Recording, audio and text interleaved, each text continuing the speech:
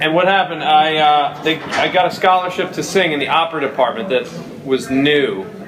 They had just brought Susan Dunn from the Met down at Duke to teach and create the opera program. So I was very grateful for the scholarship. It required me to be a music major, so I was majoring in music and then minoring in pre-med.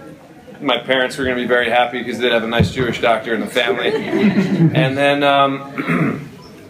two things happened. One, I took Manny's class, and I'd never read a play before in my life. Fred Applegate.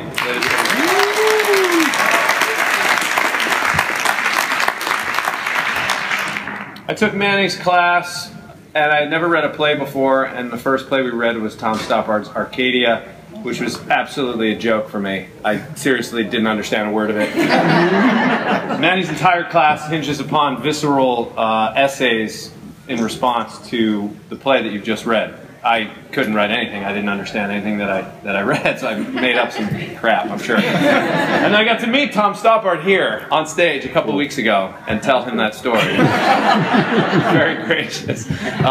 Anyway, I took Manny's class, and then a drama professor at Duke, Jeff Storer, who I think is running the drama department now, and Jody McAuliffe, cast me in Carousel.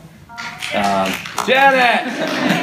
Janet was in it. Janet was there. I was in the thick of it. Jody McAuliffe. You did? Yo, right. And Fred went to college with Jody McAuliffe. Wow. She saw the play in Chicago. She came to Chicago. She was running Duke in Chicago arts program this summer.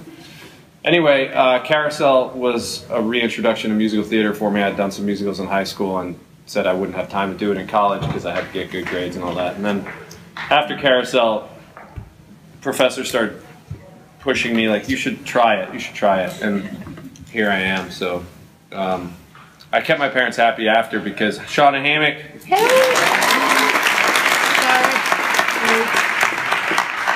Because the MCATs are good for 3 years, so I went to graduate school for theater for 2 years at the Cincinnati College Conservatory of Music, then I had 1 year to get a job, and I got a job 6 months in, and then never wanted to take that test again, so here we are.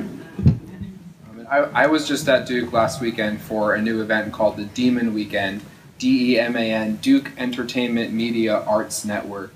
It's an amazing program that's been created to help students who don't necessarily want to be doctors or lawyers get their toes wet in the business and get that first internship and start meeting people, which is so important in our business. And it was really amazing to see the students come, and it was every year there's been a higher turnout than the previous year. We had people working in music, theater, film, television, journalism, everything, you name it, represented, and it was a really exciting event, and I'm very excited for the support that I got at Duke trying to do this and to see the support growing every year.